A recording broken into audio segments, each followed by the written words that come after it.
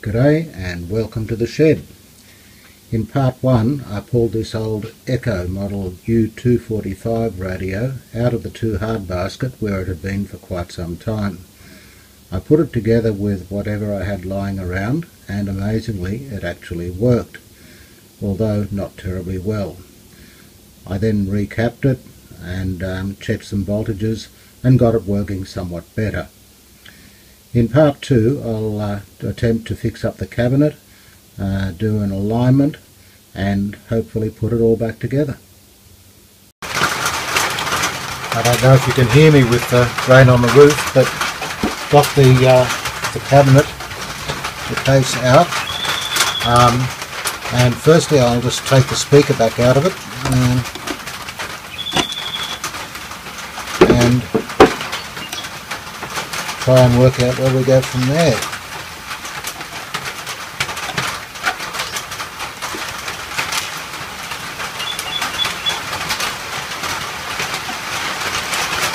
Look, that rain's picking up.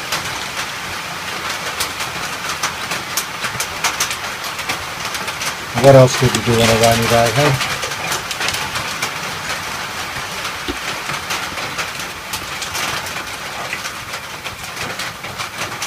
Kind of thinking,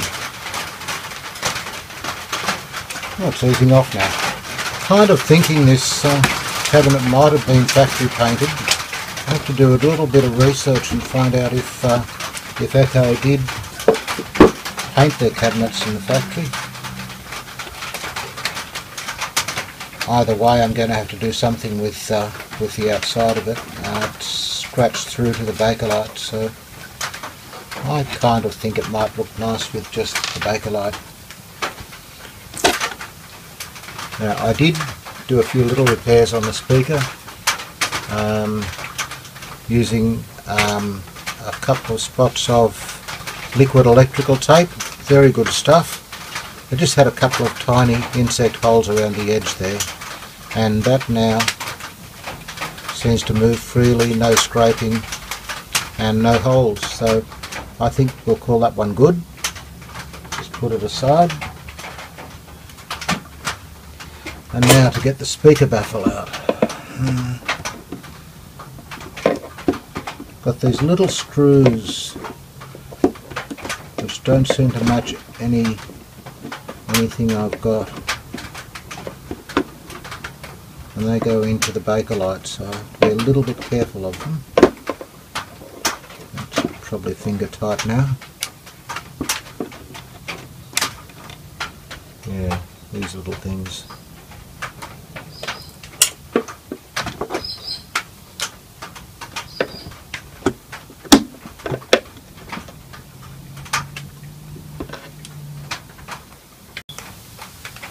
I've got the speaker baffle out. This grill cloth just fell off. It's a bit crooked and I don't know if I'll be able to straighten that out. I'd like to get all those lines correct, but I'm not sure if I'll be able to. Just playing with it a bit. I can pull it long ways, but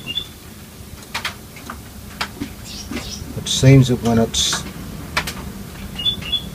straight at this end, it's crooked at this end, so I might see if I can find something else. If not, I'll just do the best I can with this.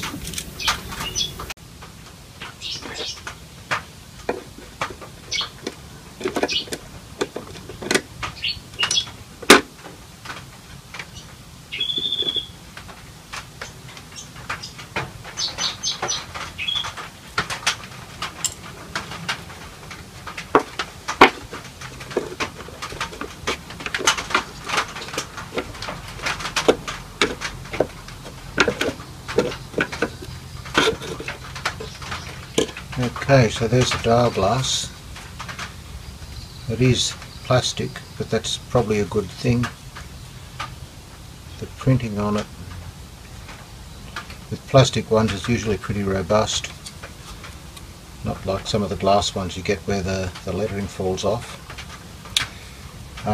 Okay, so I'll put that aside.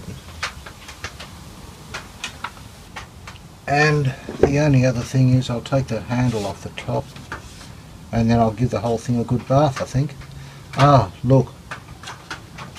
Yeah, you can see in there overspray, and underneath that is Bakelite. So someone's given this a cheap spray job, probably after the factory. It doesn't appear overwhelmingly professional, so I feel justified now in taking it back to Bakelite, which is good. I noticed when I was cleaning up the cabinet, I was using methylated spirits to take some of the muck out of the bottom, and I noticed it was dissolving the paint.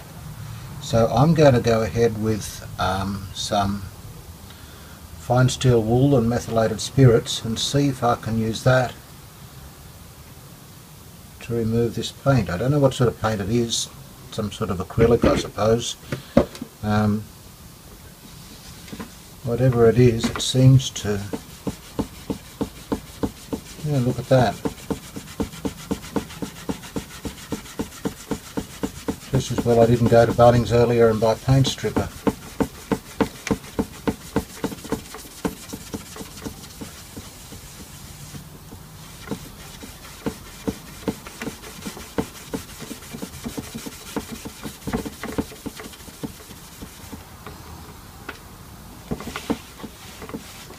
Look at that. Looks like there's some discoloration towards the back. Might be from heat. Now thinking about that, the dropping resistors put out a lot of heat in this, but I'm not seeing discoloration on the underside of the top, so I'm hopeful that it'll be okay. Looking at the front, the dropping resistors are on the left of the rear, so I would expect to see some damage around this area if there is any heat damage. We'll try that next. Look how easily that comes off.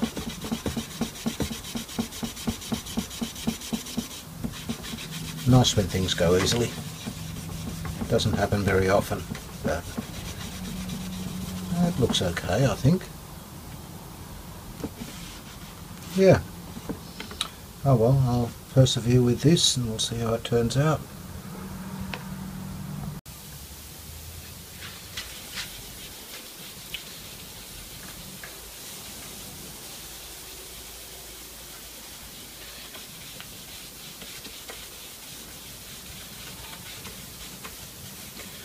I'm polishing the cabinet with metal polish now. This stuff. Which you get from car shops.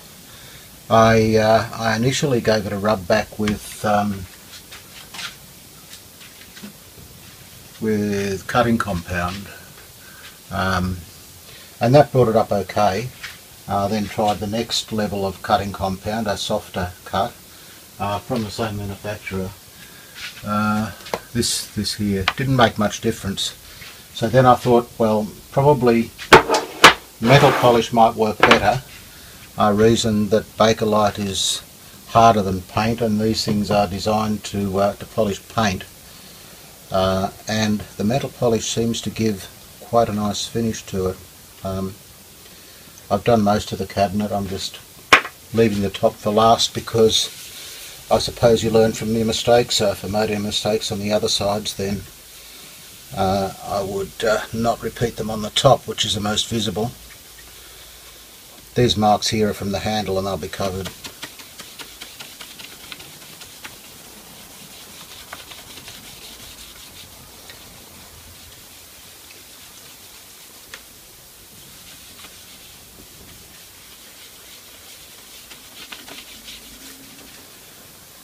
And polish it off with a nice soft old very worn tea towel.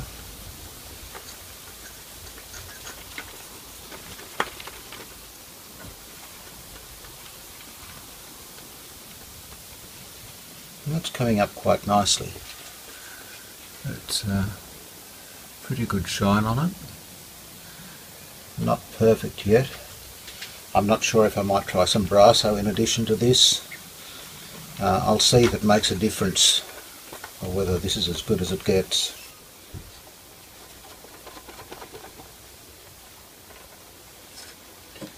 Well, that looks pretty good. I'm going to take it out in the sunlight because we've got a bit of sunlight today, and see if I can see any spots that need further attention. I will try a little bit of Brasso on it to see if it makes any difference, but I strongly suspect that it won't. And anyway, that is nice.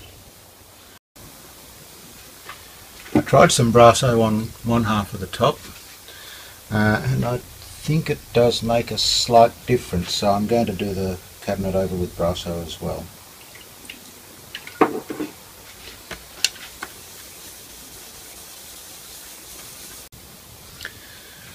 I've decided I quite like this Bakelite finish. It's not dark like most Bakelite you get. It's almost milk chocolate colour, I suppose, and it has quite a lot of swirls in it.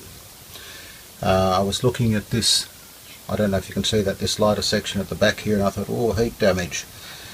But I don't think it is. There's a similar thing on the side and even on the bottom. There's a lighter section here and streaks going through it. So I'm thinking this is just the natural property of the Bakelite. I've also done a bit of research, and I think I was wrong about the paint job being an amateur job. These sets apparently were painted from the factory. One blog I saw said that they came in white, red and brown. Now if by brown they meant Bakelite, then that's a possibility, but I suspect that they were all painted at the factory. And when I took the paint off, the surface wasn't all that wonderful, not like previously polished Bakelite. It was a little bit rough, and I suspect that they left it like that because they were going to paint it anyway. So hence the work put into polishing it up. But I think I will leave it as Bakelite. I quite like the look of it. We'll see how it looks when it's finished with the dial and grill cloth in. But I think, yeah, I'm going to leave it like this. Just cutting the grill cloth around the front panel.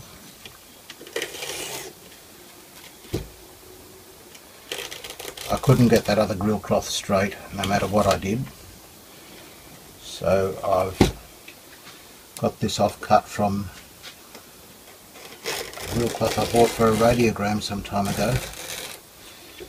It looks quite good from a distance, but I thought it was too garish for up close. It's got this yellow stripe through it, or goldy coloured stripe, but for this radio it needs a pretty loud grill cloth. So there we go. I've given the speaker, it's quite see-through, I've given the speaker a coat of flat black just to make sure it doesn't show through the grill cloth.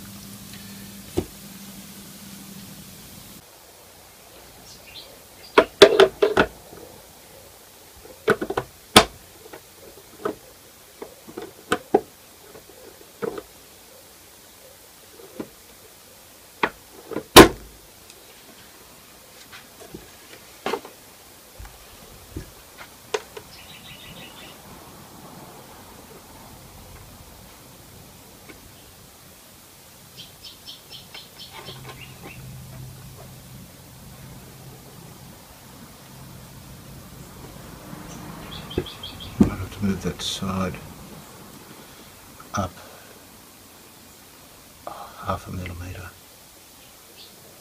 Not bad.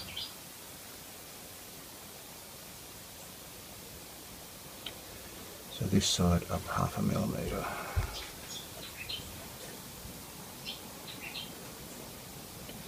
Or this side down 0.5 mil. That would be easier.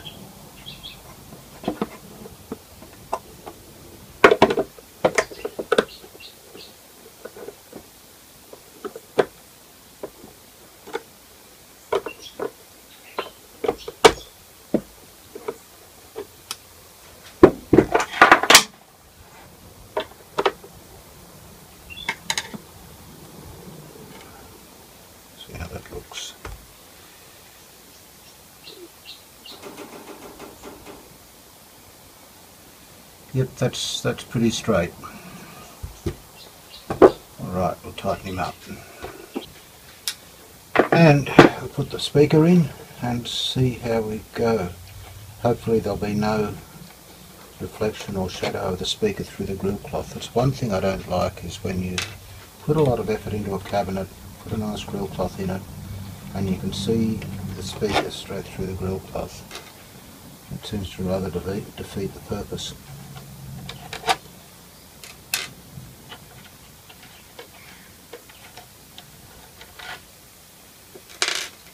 I think that goes that way.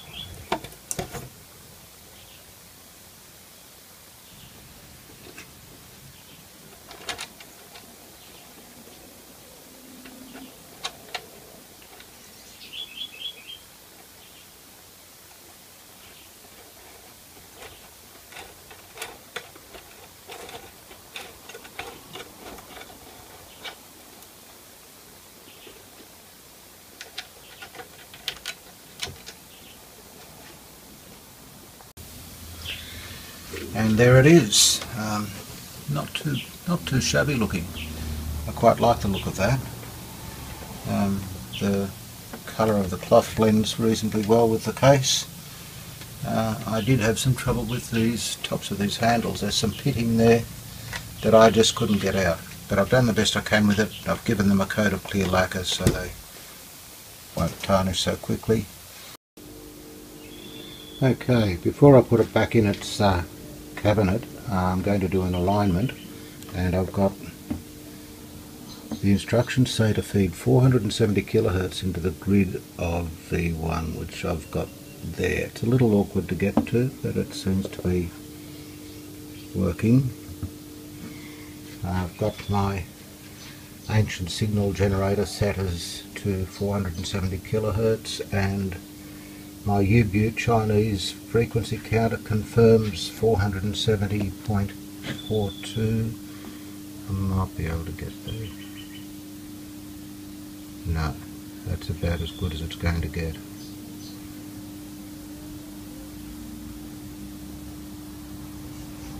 Yeah, that will do. So the only thing remaining, I've got a speaker hooked up to it.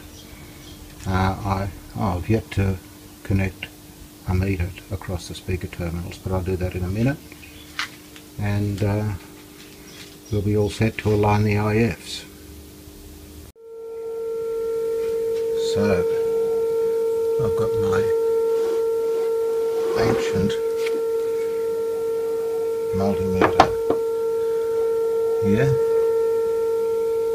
and I'm just setting it up just for a reference point.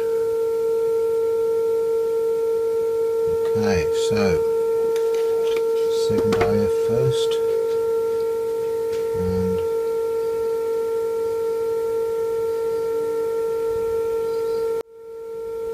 a fraction out of that.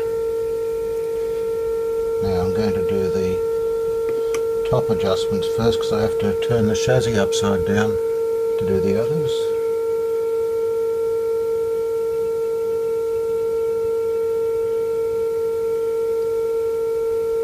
No, they're both very close. You can get much more out of them.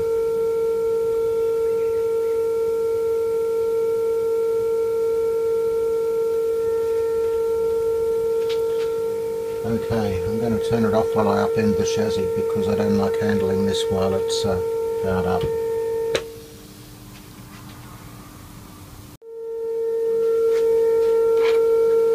Okay, with the set turned over, and the second IF first, using my highly sophisticated alignment tool, which is a slot cut in the top of this little plastic flat screwdriver type alignment spool. It works, don't laugh.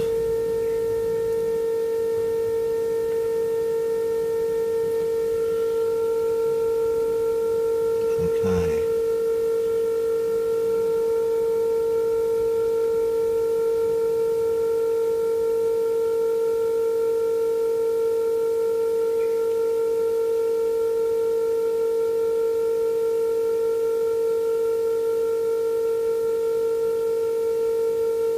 That's not making any difference.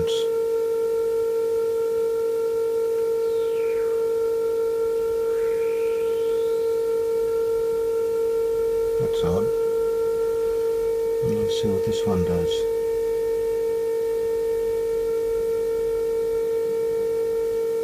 Going down and up.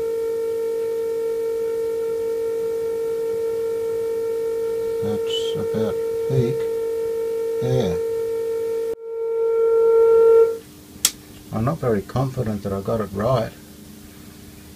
That adjustment on the second IF underneath, I presume the underneath's the secondary, I don't know, makes no difference at all.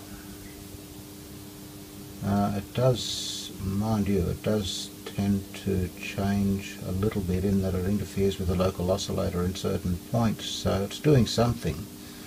As far as the signal out though, the signal strength out is concerned, it varies very little with any adjustment, so I don't know.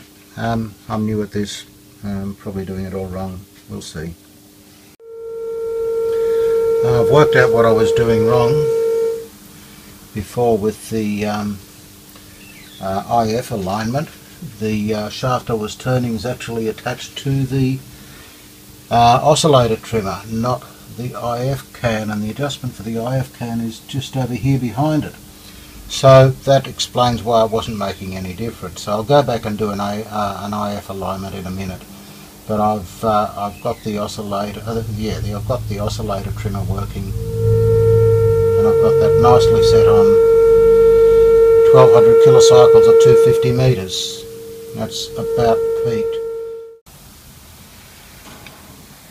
Well, I've finished the alignment.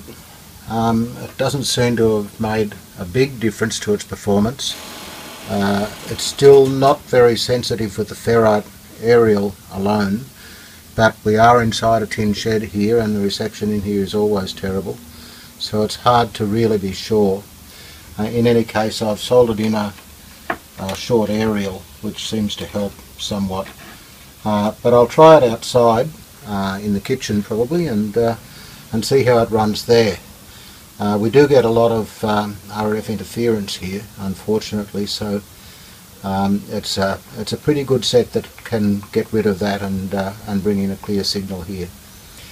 Anyway, I think we're all set to go. There's not much to do. I must put this little gadget on here, which shows you when it's turned on, and that's about it.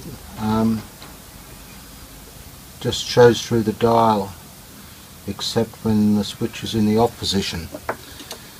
And I guess I might have done that because this set does not have any dial lights. So I guess it would make sense to have some kind of indication. Maybe this was cheaper than a dial light. I don't know. Whatever their reasoning was, it works, I suppose. That's all you can say about it. So we have the case here.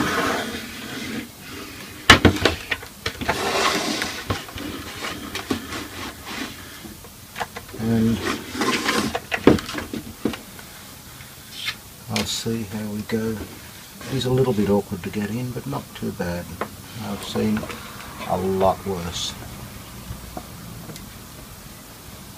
I'll just make sure that the wave change switch is in the right place. It's a little bit over to the left. There we go. Knobs in the centre. Speaking of knobs, I'll put them on before I screw in the chassis. That'll stop it falling out at least. Just turn that around to the on position. The knobs cleaned up nicely. A little bit of metal polish on the centre. Brought that brass insert up and a good scrub with grease and wax remover, followed by a little bit of black boot polish. Did wonders for them. So just put that on there.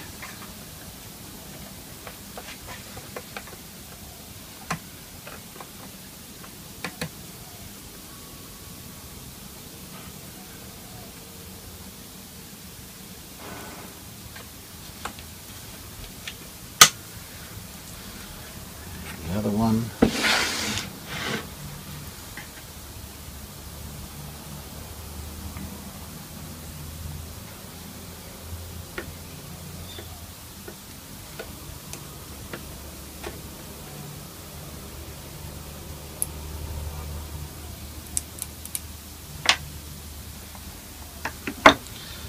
the only other thing to do is to hook the speaker wires up. I'll just press them on here.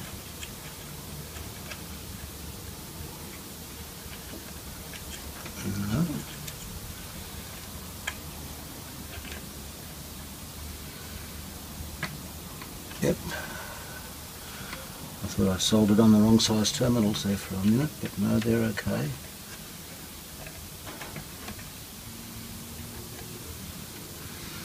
Alright, now the other issue I had with this at the beginning, I do have a back for this of course.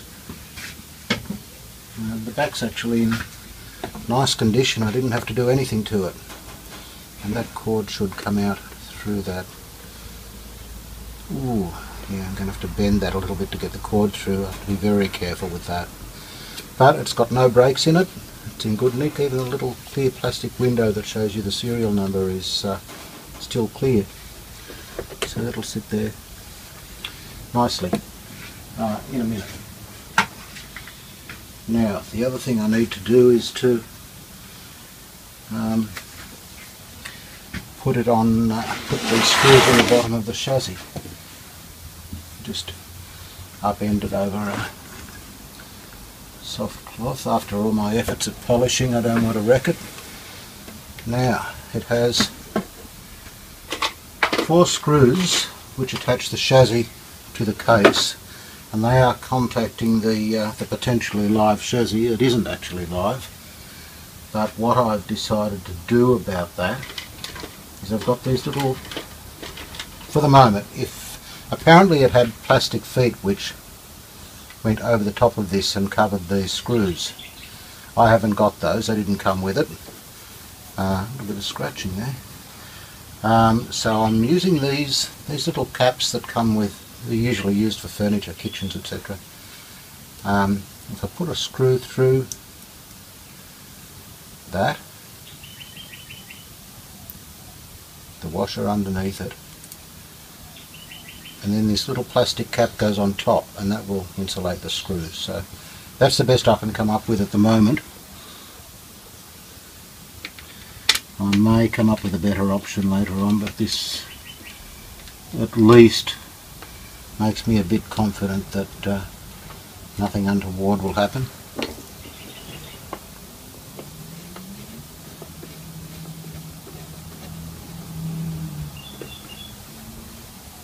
Just to make sure that's in the right position at the front. Wire change switch moves freely. Knobs move freely. Okay. So that's that one.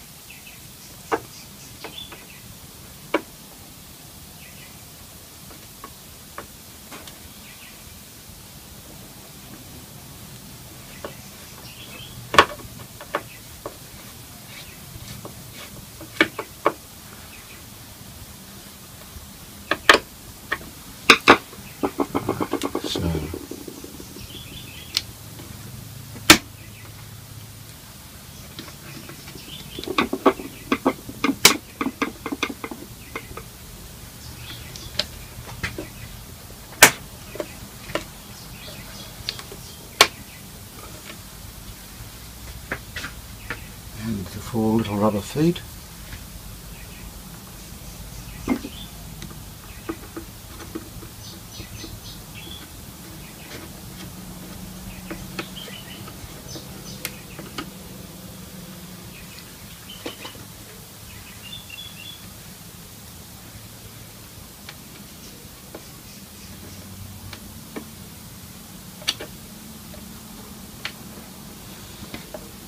That's a problem, a little plastic foot. Oh no, it'll just fit. Lucky. I didn't think of that.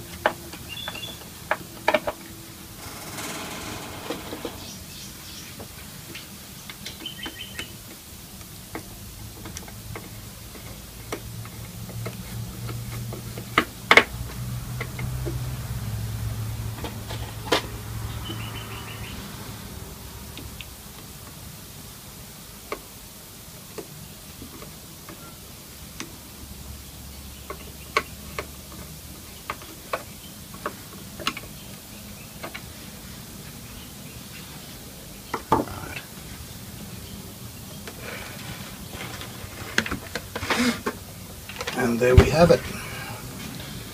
Plug it in and see if it goes bang.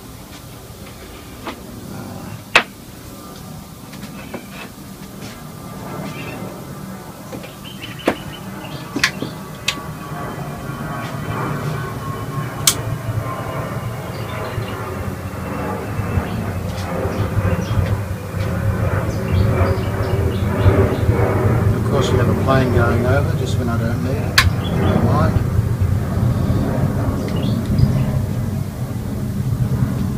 By the time it's warmed up, that plane will have gone. Hopefully. It does take a while to warm up, this set. I suppose it's the series heater string. Takes a while to get going. But we should hear something soon. I'll just put this aerial somewhere where it has half a chance of picking something up. Yeah, here we go. Meeting at the supermarket, and it makes it very easy to bypass censorship and find non-official sources.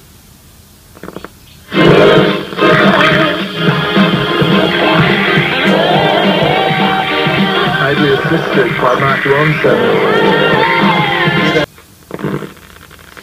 And we might just pick up 6IX. Yep, there it is. It's a weak station, but it's the only one around here that plays music. Now that's full volume.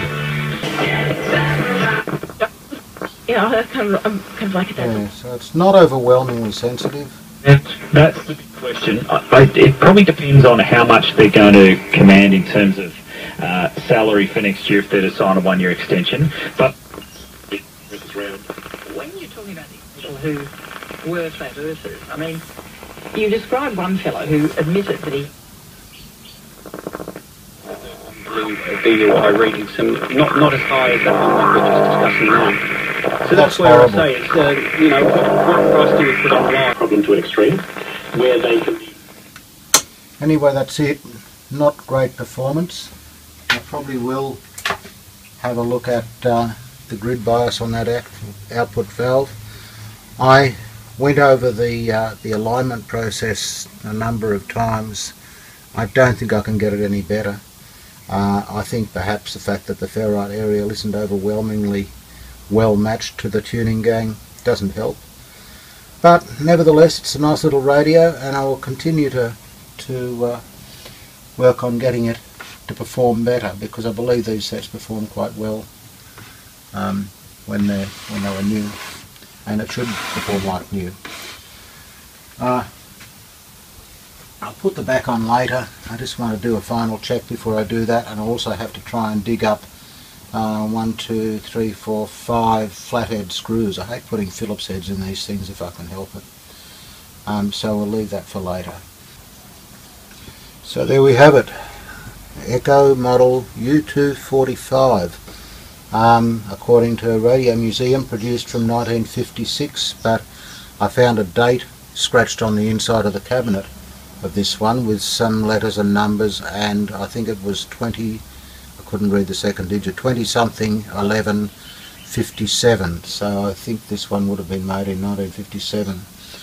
Another thing I should note is I have put a 3-pin power cord on it.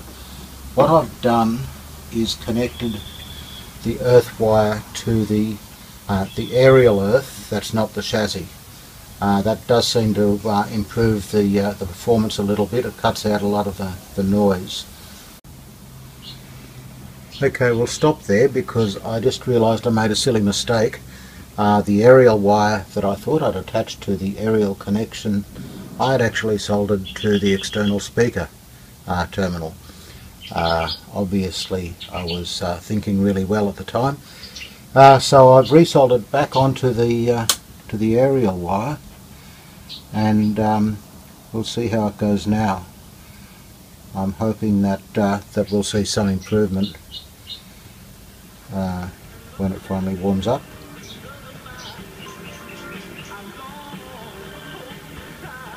Well, that's pretty weak. Doesn't take much to be a champion of the check-in. Help keep WA safe and be a safe WA check-in champ.